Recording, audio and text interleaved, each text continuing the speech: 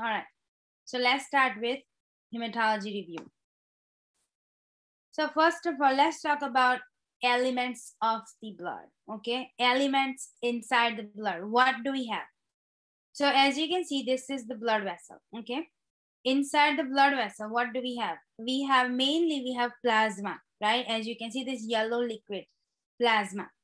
Inside the plasma, what do we have? We have RBCs, we have WBCs, we have platelets. Those are the three main elements: RBC, platelets, and WBC. In this picture, we have WBCs. How many different types of WBCs? 5 different types.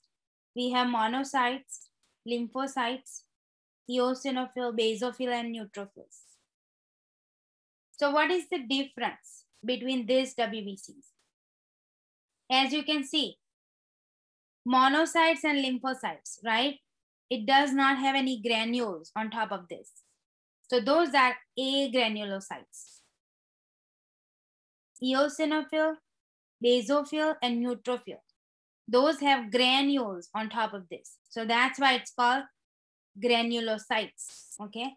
No granules, which is agranulocytes. Granules, that is granulocytes.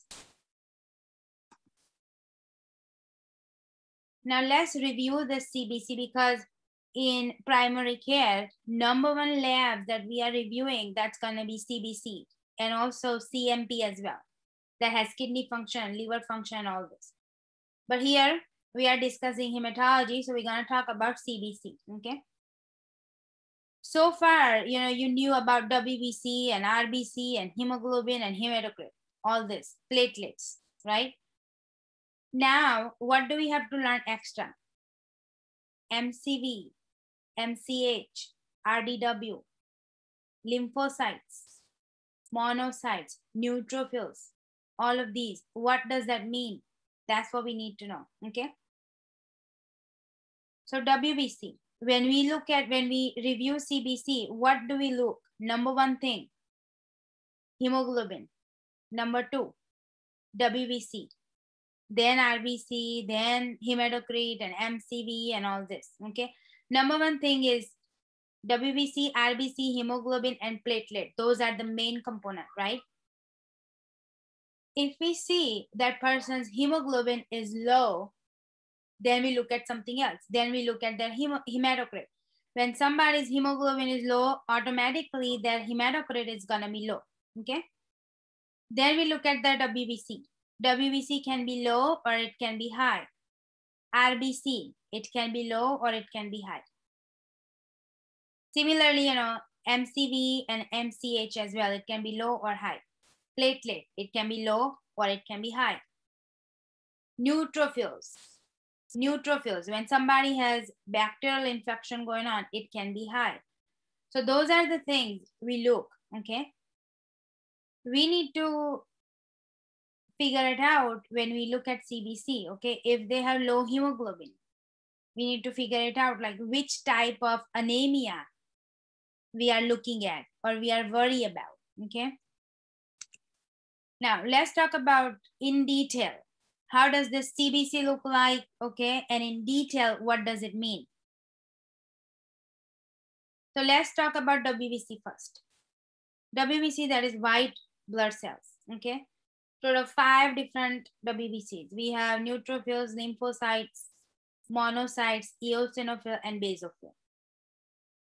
What is the job of WBC? WBC fights infection.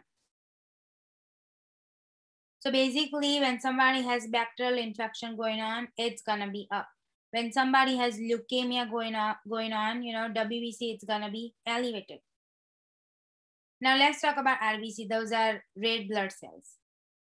How does this RBC helps? RBC carry oxygen throughout the body. When somebody has low level of RBC, what can happen? Low oxygen, right? Low oxygen level. That's why level of RBC is very important. When somebody has low level of RBC, how does it occur? Maybe they have anemia of chronic disease. They have low level of RBC. Maybe they are bleeding, low level of RBC. Malnutrition, not eating properly. If they have kidney disease, that is anemia of chronic disease. So in those conditions, RBC, which can be down. Then we talk about hemoglobin. Hemoglobin, what is hemoglobin? In one RBC, okay, RBC, those are discord shaped RBC, right? In one RBC, they have 4 different sites where hemoglobin binds, okay? So one RBC has 4 hemoglobin molecules. What does hemoglobin do? Hemoglobin is a protein that carries oxygen. In which condition they can have low hemoglobin? If they are bleeding, okay, low hemoglobin. Anemia of chronic disease, low hemoglobin. In certain condition, their hemoglobin goes up as well.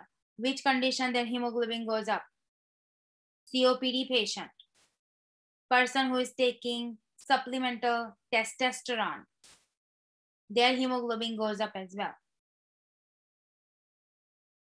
Dehydration, hemoglobin goes up. Polycythemia, what is polycythemia? Too many RBCs, that is polycythemia.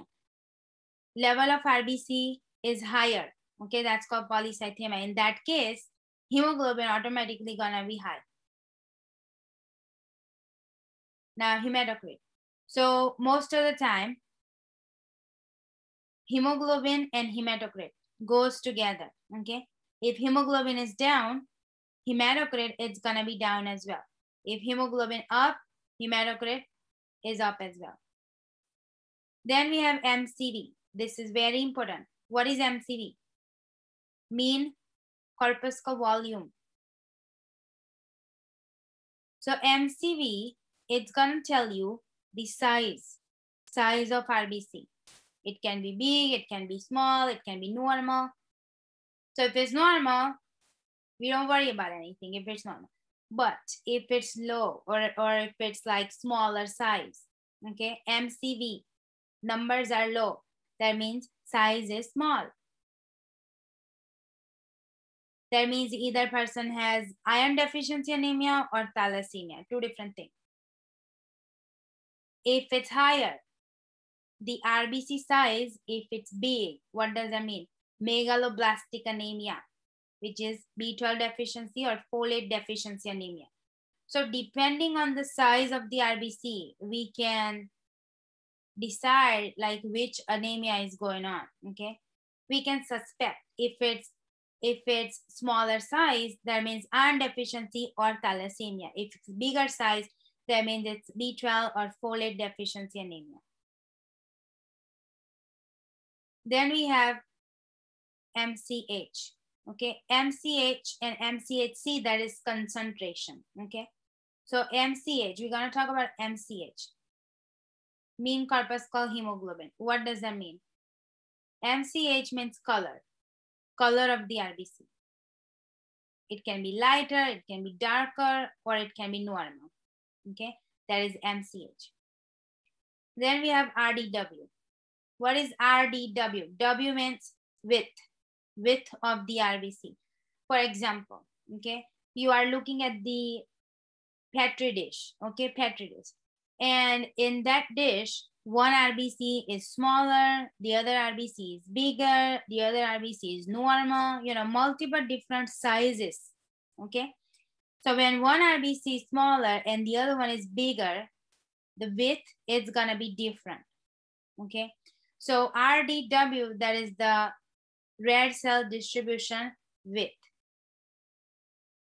Depending on what type of anemia going on, if they have iron deficiency anemia, this RDW goes up, okay? Thalassemia. Most of the time, for thalassemia, their RDW is normal. Then we have platelets. Platelets are sticky cells that help to form the blood clot, okay? It sticks together. When somebody is bleeding, what stops bleeding? All those platelets, they come together, they aggregate, okay? And it stops bleeding by making a blood clot. So those are the different components in the CBC. Now let's talk about different types of anemia. So when we see that person has low hemoglobin and low hematocrit, okay, their RBC, that is lower as well. Then next step we look, that is MCV. MCV is gonna tell you the size of RBC. If they have normal size RBC, but if they have hemoglobin and hematocrit that is low, what does that mean? RBC size is fine, but something else going on. Either that kidney is not producing enough EPO, right? So kidney produces that hormone, okay? And that hormone encourages bone marrow to produce more RBCs, right? So if kidney is not working properly, then they can have normal RBCs, but low hemoglobin and low hematocrit. If they have G6PD deficiency, they can have normal size RBC, but low hemoglobin, low hematocrit. So those are the common conditions where they have normal MCV. The size of the RBC is perfectly normal. Then in some condition, their RBC size is smaller and they have anemia. Their hemoglobin is down, their hematocrit is down, and their RBC size is smaller as well. Which conditions are those?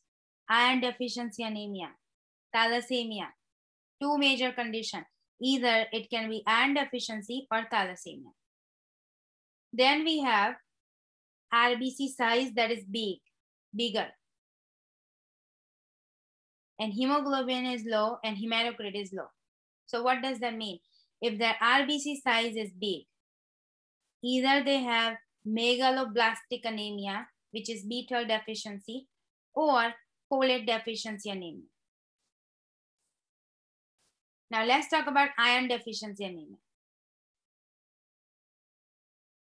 So what is going on here? Iron deficiency anemia. There are multiple different causes to have low iron, okay? Maybe this person is bleeding. They are having GI bleed. Maybe they are having menorrhagia. Maybe they have IBS. Maybe they have peptic ulcer disease. Maybe they have colon cancer, GI malignancy. Maybe this person is pregnant. Multiple different causes to have iron deficiency anemia. Maybe somebody is not eating properly. Poor dietary intake. Maybe somebody has parasitic infection or celiac disease. So those are the conditions where person would have low iron and they will have iron deficiency anemia. So how would we identify like what is going on with the patient? So number one complaint they're gonna have is they feel shortness of breath. They would feel fatigue. They would be weak, irritable. Fatigue, weakness, and shortness of breath, and paler looking skin. Those are the four main findings when person has iron deficiency anemia.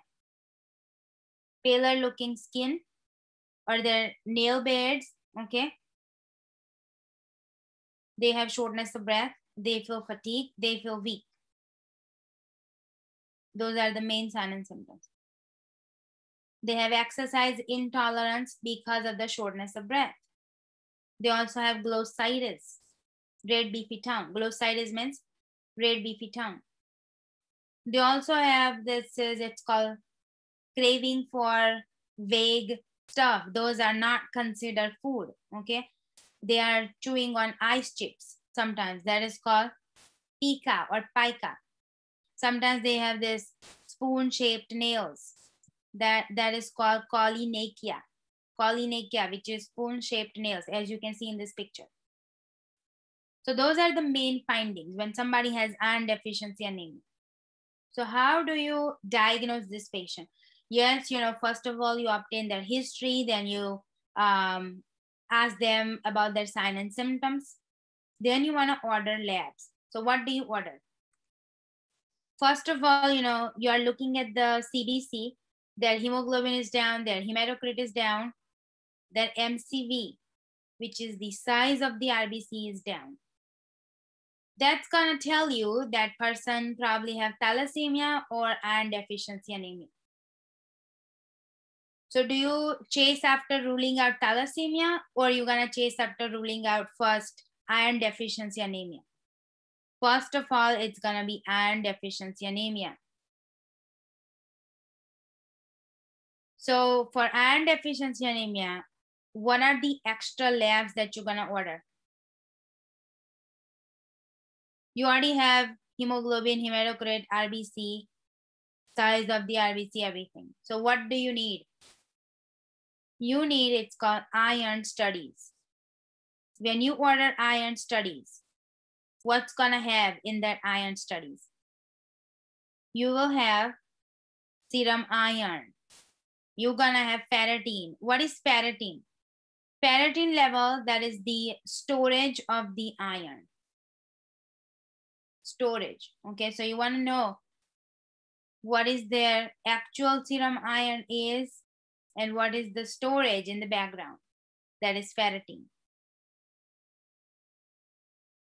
In the iron studies, you're also gonna have TIBC. TIBC is total iron binding capacity.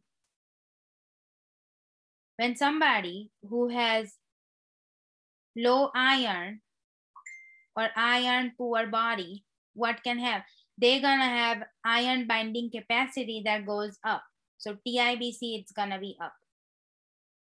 And RDW, it's obviously gonna be up because of the width of the RBC, because RBC, it's gonna be smaller.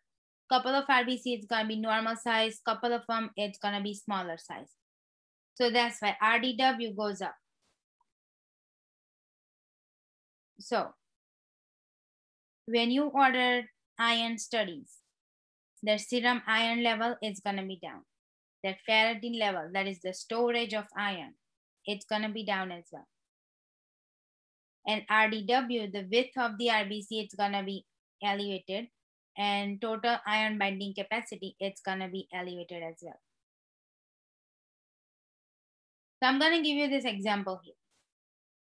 If somebody is poor, they don't have any money, okay?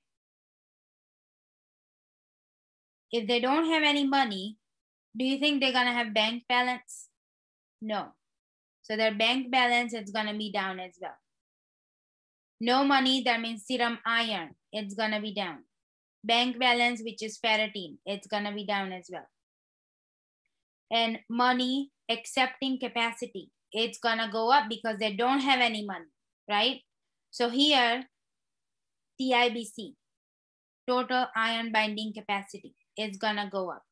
This is the easy way to understand this. So when somebody has this iron deficiency anemia, what do? You treat underlying problems, like figure it out, like why do they have iron deficiency anemia? Are they having bleeding from somewhere? Do they have some kind of infection going on? What is going on in the background?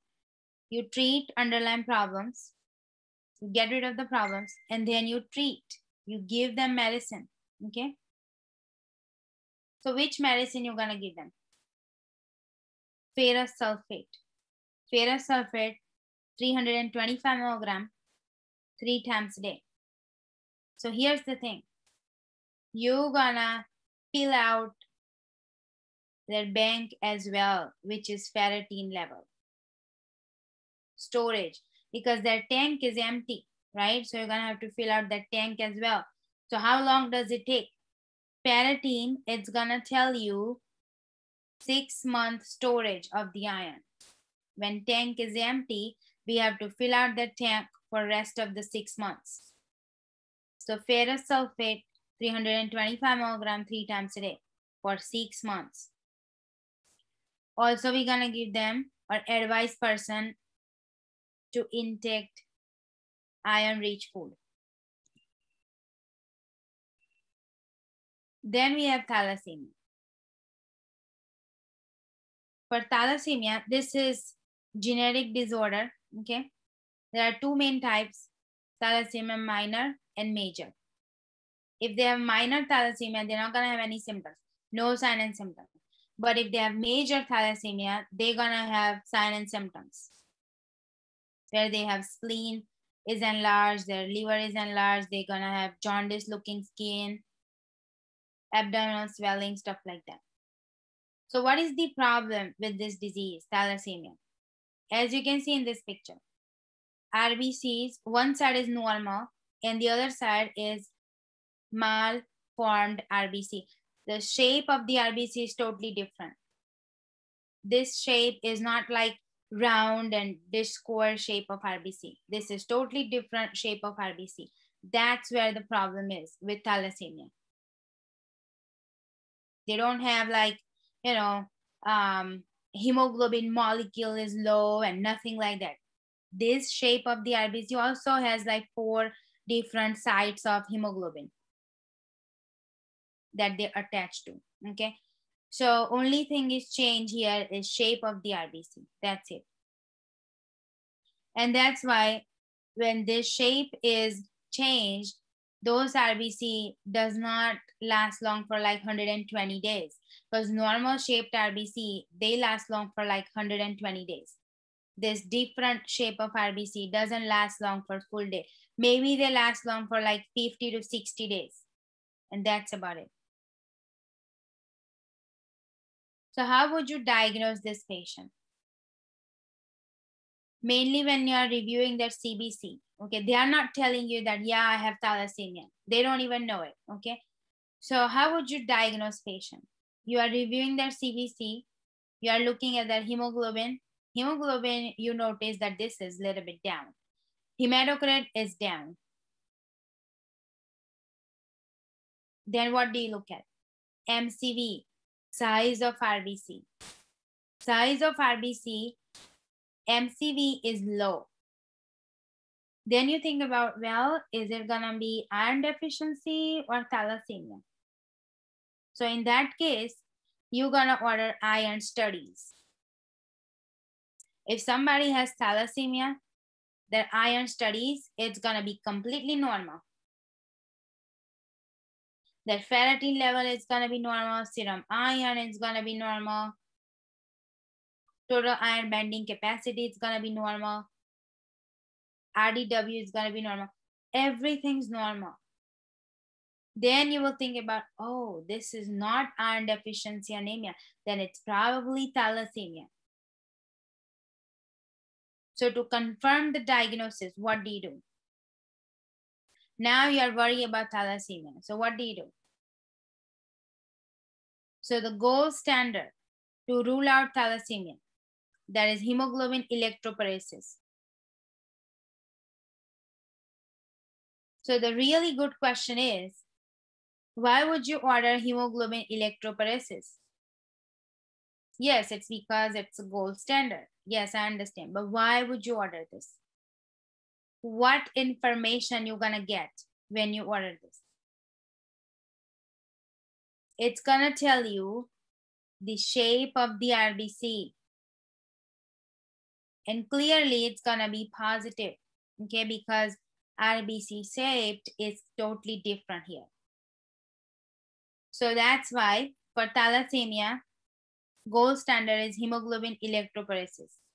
There is another condition where you're gonna order same testing, hemoglobin electrophoresis. Which condition is this? In that condition, the RBC shaped is totally different. Sickle cell anemia, they have sickle shaped RBC. Whichever condition you want to know the shape of the RBC, right? You're gonna order hemoglobin electrophoresis. That is gold standard. So what do you do for thalassemia patient? If it's minor, they're not gonna have any major sign and symptoms, you know. So you leave them alone. If they don't have any sign and symptoms, not to worry. If they have sign and symptoms, and if they have major thalassemia, that person will undergo for blood transfusion, more often if they have severe to moderate condition.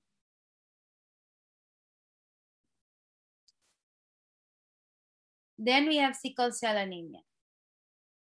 So for sickle cell, as you can see, this is normal RBC, and on the other side we have sickle-shaped RBC.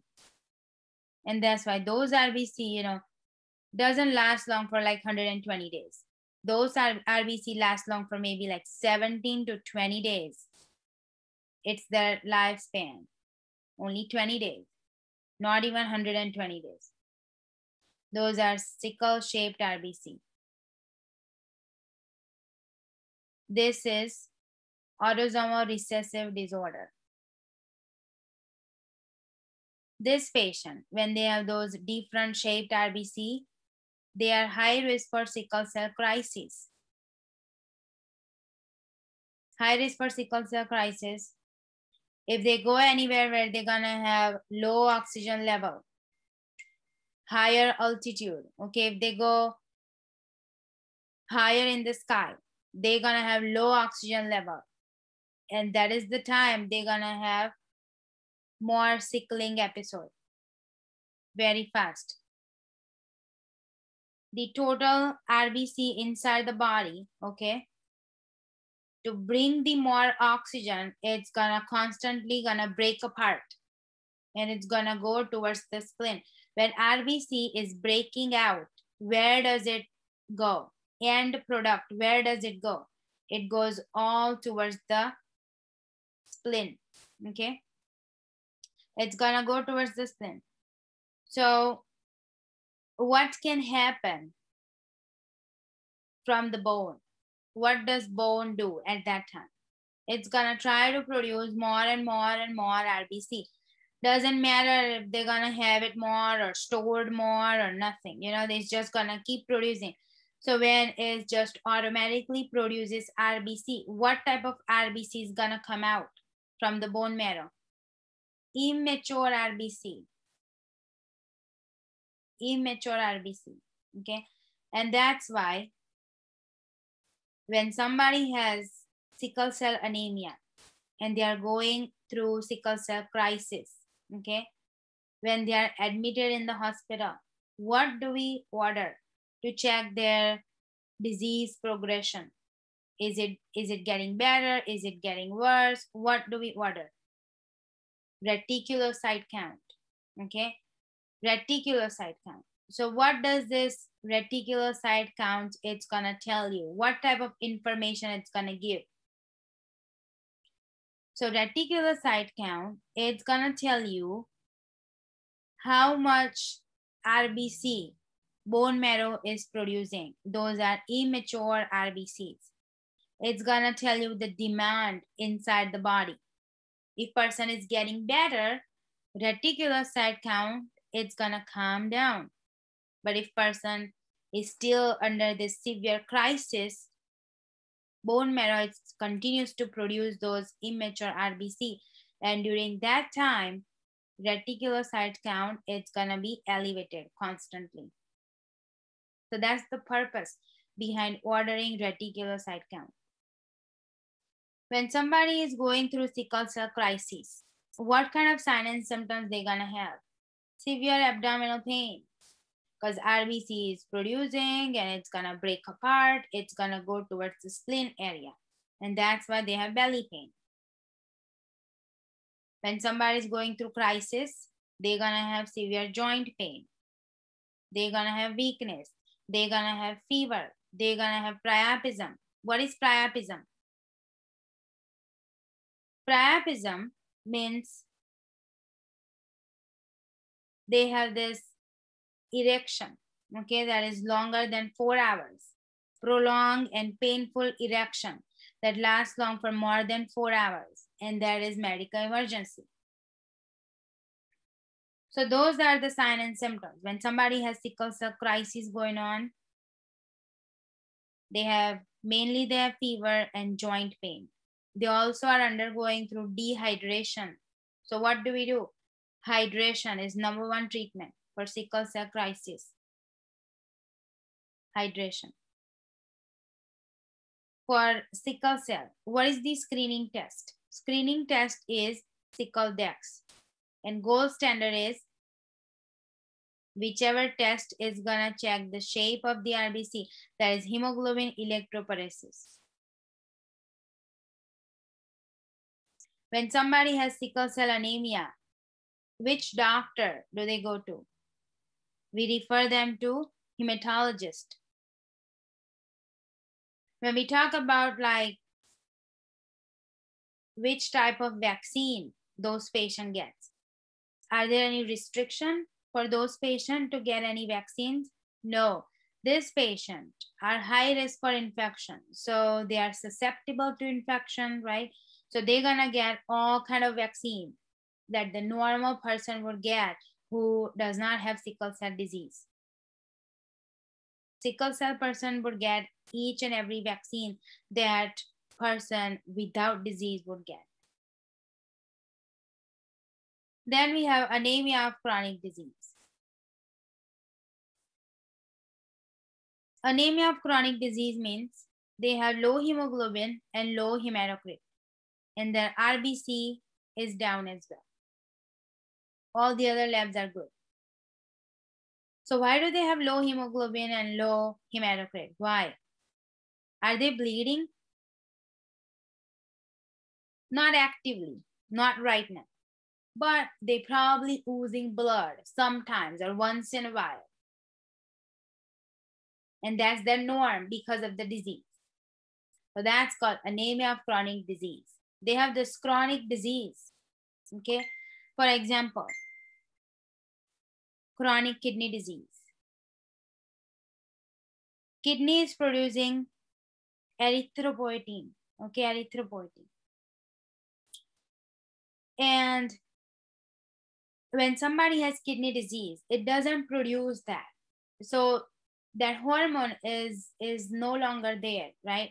So it's not gonna encourage bone marrow to produce more RBC and all this. So encouraging factor is not there.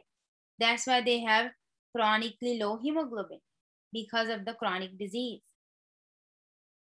If they have some kind of malignancy, they're gonna have low hemoglobin.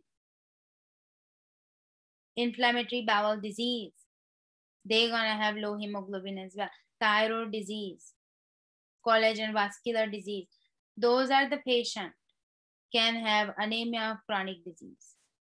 Their RBC is low, their hemoglobin is low, their hematocrit is low. So what do?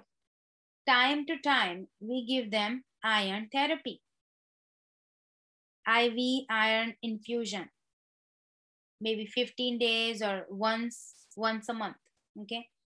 Also, when somebody has kidney disease, okay, and they are on dialysis, so after the dialysis, they get injection to increase their RBC production from the bone marrow, okay? So that injection after the dialysis, they get if they have anemia of chronic disease. That's called erythropoiesis stimulating agent. Plus, in some cases, they get iron therapy as well. Then we have aplastic anemia. Excuse me. So what is aplastic anemia? Aplastic anemia. This is bone marrow issue. This is pathological condition which body does not produce enough RBC. Aplastic anemia.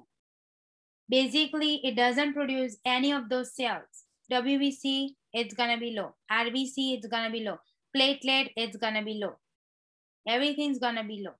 That is aplastic anemia. Destruction of the stem cells inside bone marrow. Multiple different condition that patient has gone through, and that's why they have this destruction of the stem cells. Either they underwent for chemotherapy, and because of that they had aplastic anemia. Either they underwent for radiation, either they had some kind of viral infection, okay? All those conditions make the person have aplastic anemia. So how do we diagnose patient? How do we know that this is aplastic anemia? Sometimes patients have this without any reason. They feel fatigued. They feel tired. They feel weak. They have this easy bruising going on. They get multiple different infections, okay? When we order CBC, that CBC, it shows that their RBC is low, their hemoglobin is low, WBC is low, platelet is low. When all those 4 components in the blood that is low, that means something is going on with their bone marrow.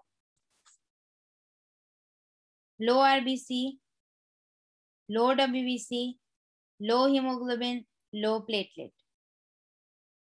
What does that call? That's called pancytopenia. Main component, those are low. So that's called pancytopenia.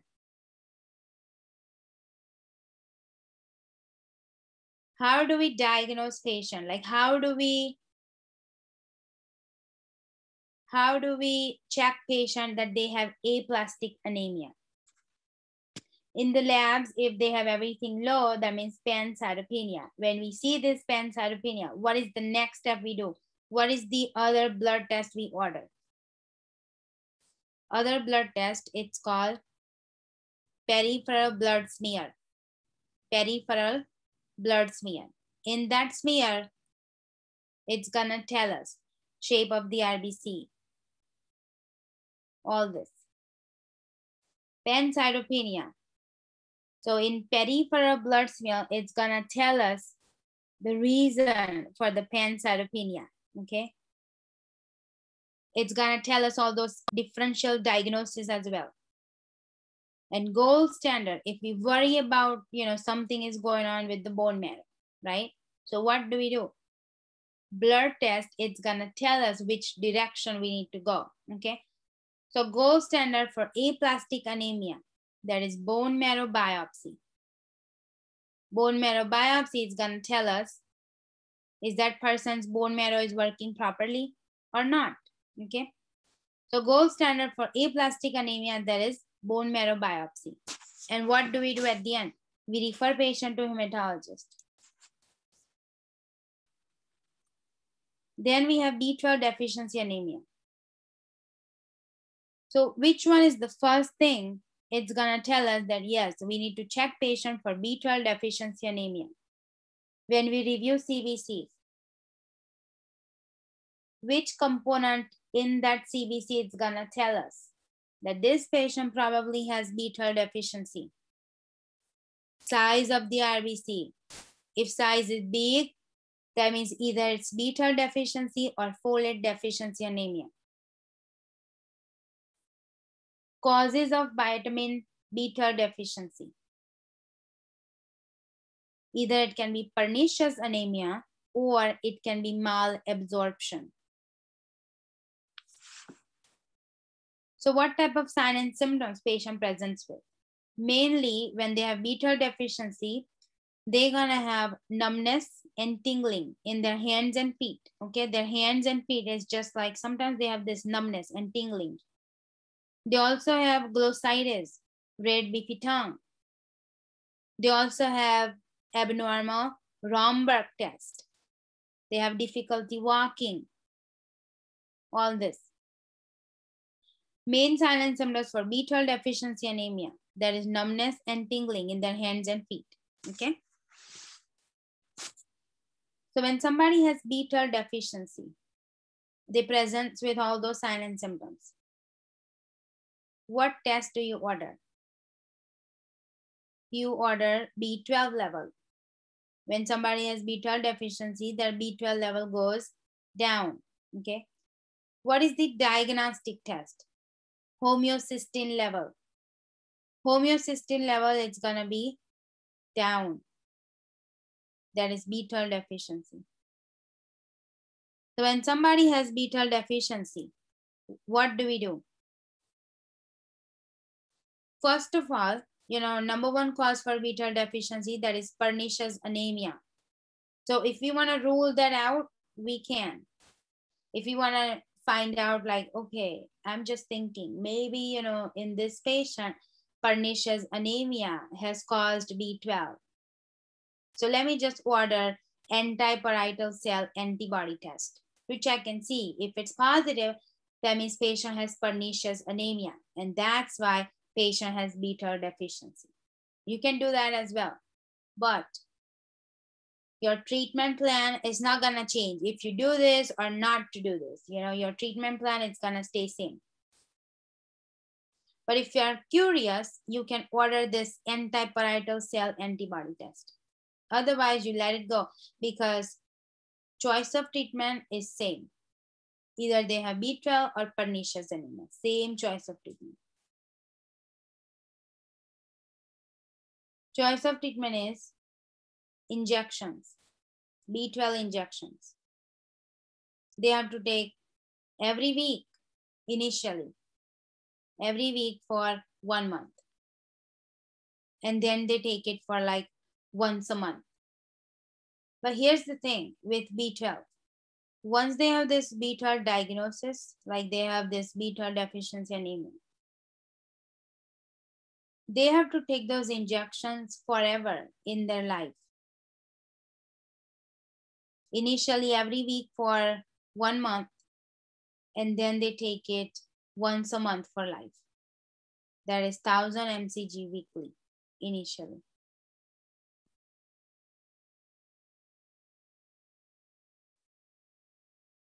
Then we have folic acid deficiency anemia. Folic acid deficiency. Mainly what is happening here? Inadequate dietary intake of folic acid can cause person to have anemia. So what kind of signs and symptoms do they have? They also have weakness. They also have feeling fatigue. They have glossitis. Glossitis, that means red beefy tongue. Malabsorption. Malabsorption, if they have problem with absorption, then they can have folic acid deficiency anemia. But sign and symptoms, they feel fatigue, weak, glossitis. Those are the main sign and symptoms. Person who is seriously high risk for folic acid deficiency, that is alcoholic patient. They can have folic acid deficiency, they can have thiamine deficiency, all this. So how do you know that they have folic acid deficiency anemia? First of all, you are looking at their CBC. That's the number one thing. Their hemoglobin is down, their hematocrit is down, their MCV, size of RBC. Size of RBC, it's bigger.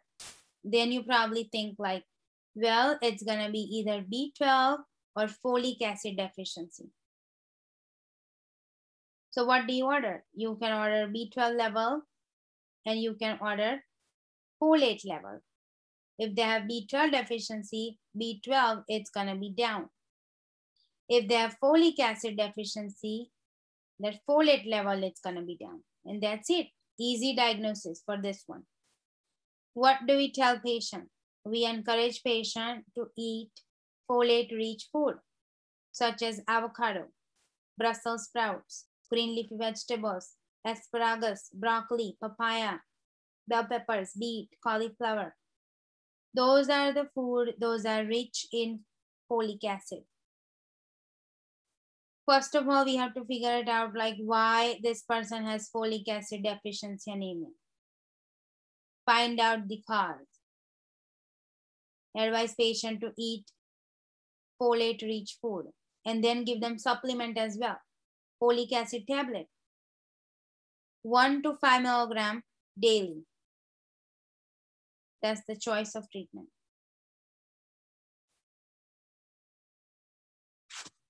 Now, let's talk about WBC. So far we talked about, hemoglobin and all this, RBC and hemoglobin. Now we're going to talk about WBC. So like I said before, WBC, we have granulocytes and we have agranulocytes. Granulocytes, as you can see in this picture, neutrophils, basophils, and eosinophils. Those has, small granules on top of that. That's why. And then we have monocytes and lymphocytes. No granules. Those are agranulocytes. Under monocytes, we have macrophages and dendritic cells. And under lymphocytes, we have B lymphocytes, T lymphocytes, and natural killer cells. Those are not in this picture. But under lymphocytes, we have B cells, T cells, and natural killer cells. When we talk about Hodgkin's lymphoma, okay, we will talk about those B cells. Those are type of WBC. When somebody has cancer, and there is specifically Hodgkin's lymphoma, that's what we will talk about. Those are B cells cancer, okay? And non-Hodgkin's lymphoma, that's gonna be natural killer cell, that is NK cell. That is part of the lymphocytes. Now let's talk about neutropenia. What is neutropenia? Neutropenia means low level of WBC. Low level of WBC. Decreased production. It can be inherited stem cell disorder. What causes this neutropenia? Cancer. If they have some kind of birth defects, it can cause person to have neutropenia. Infection. Sometimes when person has this bacterial infection, when they have bacterial infection, initially, what can happen? The WBC level goes like seriously high. Sometimes like 39, 40, seriously high. And if it goes so high, okay, and they still have this constant bacterial infection, what can happen? Their body just gets tired of fighting. And eventually, the WBC starts coming down. That doesn't mean that their infection is gone and it's resolved. No, the WBC was just gotten tired fighting it. They still have this severe infection going on. Those bacteria eat up their WBC. And that's why they have this low level of WBC, because infection is so high. So that is one of the causes for neutropenia. If person is taking certain drugs, that can decrease their WBC count. So those are the main cause for neutropenia. When somebody has neutropenia, that means low level of WBC, that person is already high risk for bacterial infection, frequent, viral infection, and also bacterial infection as well. Then we have leukemia. Leukemia, that is bunch of WBC. Neutropenia, that was like low level of WBC. Leukemia, that is higher level of WBC. That is basically cancer of WBC. That has this abnormal proliferation of the WBC, leukocytes.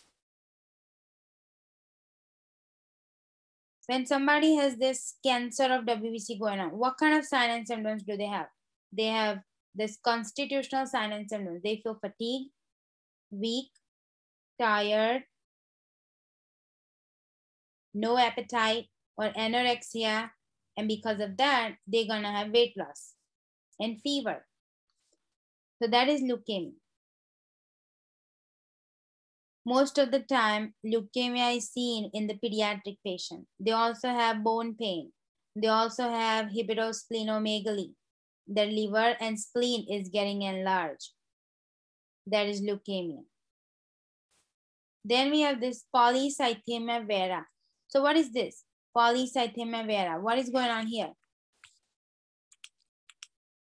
Polycythemia vera is a blood disorder. Okay. In this condition, person would have like too many RBCs. Too many RBCs. What can happen when somebody has like too many RBCs? That person is high risk for blood clot as well. Too many RBCs. They also have this increased production of EPO, erythropoietin, that is EPO. EPO is produced by kidney. So kidney is basically producing too much EPO, okay? And they have this too many RBCs floating around because it's stimulating bone marrow. Bone marrow is producing RBCs constantly. And in person is ended up having polycythemia vera. So this is actually malignant disorder of bone marrow. Main sign and symptoms person would have, they have this headache, they have gout, they have bleeding, hypertension, their skin is very itchy, pruritus. Then we have this Hodgkin's lymphoma. When person presents to you and they have this swelling going on, it's rubbery, okay, rubbery lump comes out and it doesn't hurt. They feel like this is ball-like structure pops out and it doesn't hurt. It's swollen, it's painless, it's rubbery. When you feel this, you can able to say that this is, lymph nodes, okay? And this is lymph node is swelling up. Most of the time when person has lymph node swelling, it always hurts. But this is the only one condition where lymph gland swelling, it doesn't hurt. And that's where it is more worrisome. That's where we worry about most because it doesn't hurt. That is most likely Hodgkin's lymphoma. That is B cell malignancy. So what is B cell? We just talked about that under WBC. WBC that has lymphocytes. Lymphocytes has B cell and T cell and natural killer cell. So number one cell that is B cell, and that's where this cancer is located. That is B cell malignancy. This person, they have hepatosplenomegaly. Their liver and spleen is enlarged. That's why they have belly pain. Okay. The main thing with this Hodgkin's lymphoma, they have occurrence of lymphoma and then it subsides. They have this remission. Okay, they have flare up, they have remission, they have flare up, remission. But they have poor prognosis, very poor prognosis. Normally, the age for this diagnosis is 60 to 65 for Hodgkin's lymphoma. Very poor prognosis. Once they have this diagnosis made, person would survive maybe like 4 to 5 years. That's it. That is poor prognosis in Hodgkin's lymphoma. Similar story with non-Hodgkin's lymphoma as well. But in detail, they have this cancer of natural killer cell, not B cell. Okay, this is natural killer cell. But person would have similar sign and symptoms. They would have this swollen, painless, rubbery lymph gland and all this. Pruritus, fever, same sign and symptoms, same prognosis. But inside, cell proliferation is different. This is natural killer cell. That is non-Hodgkin's lymphoma. What do? You refer patient to oncologist, hematology and oncology.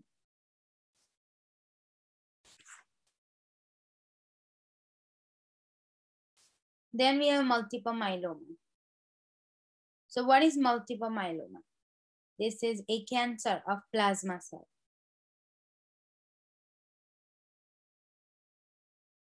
Average age is 60 to 70. So in multiple myeloma, what kind of sign and symptoms person would have?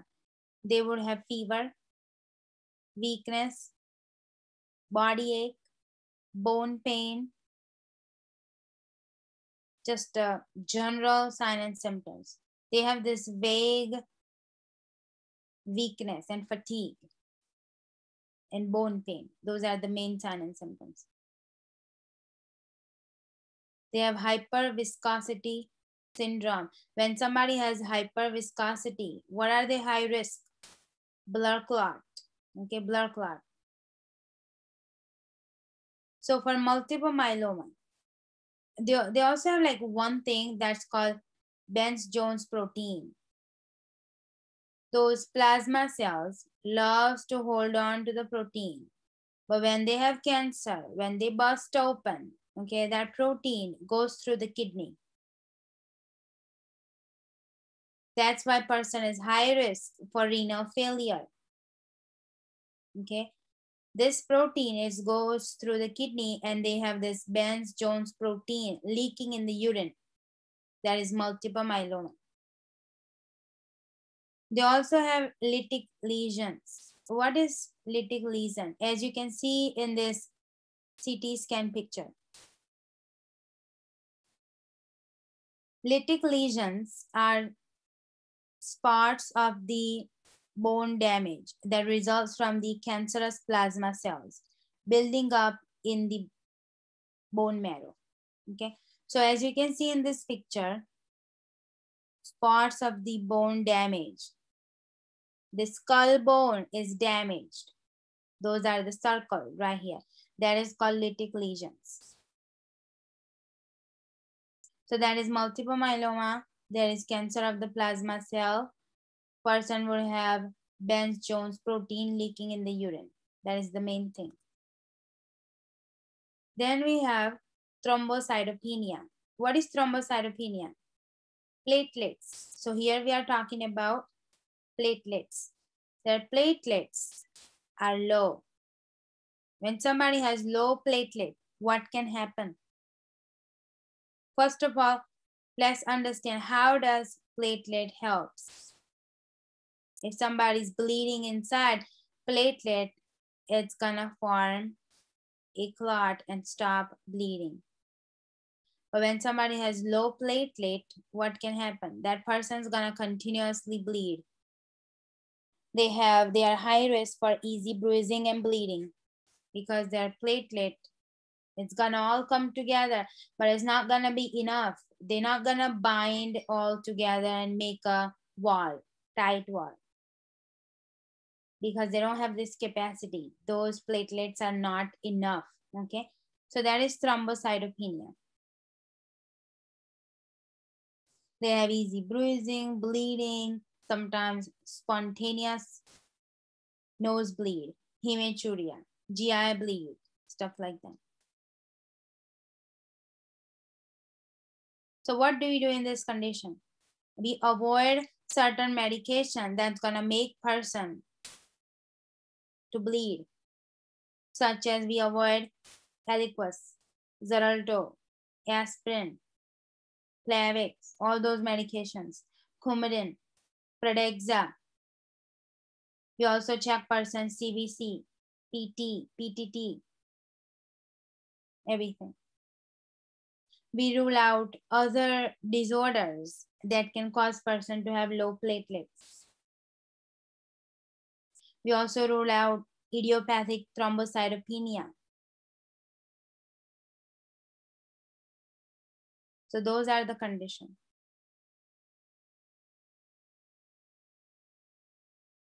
Then we have this idiopathic thrombocytopenia. What is that?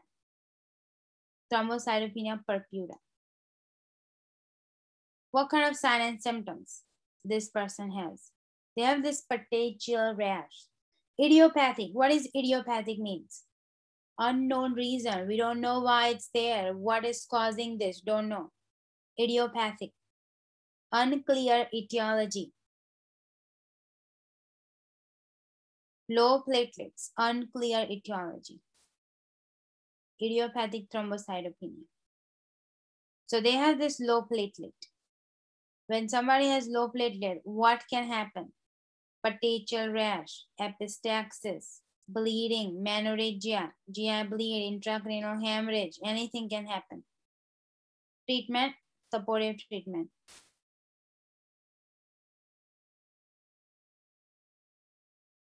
Sometimes corticosteroids. Steroid therapy, it's gonna help. Splenectomy, it's gonna help as well.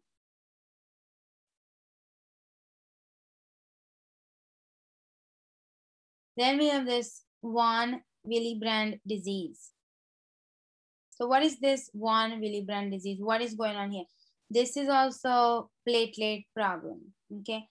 In this condition, platelet production is good, okay? All those platelet is gonna produce and all this, that's fine. But they do not have this capacity where it's gonna all bind together and make a blood clot. They don't have capacity. They're not gonna stick together. Normally, all those platelets, it's gonna stick together, right? In this von Willebrand disease, those platelets are not sticking together. They just don't have this capacity. So what's the point of having normal level of platelet? Person, if they are bleeding, they're gonna bleed. There's nothing to stop them. They're gonna have bleeding, GI bleed, menorrhagia, easy bruising, everything. So what is the treatment? Desmopressin. Desmopressin is the choice of treatment for von Willebrand disease.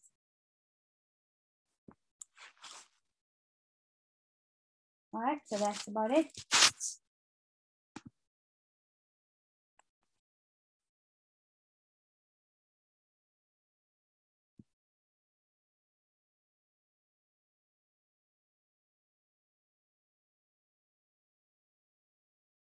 All right, very good. So this one was actually short system. That's why we got it done early.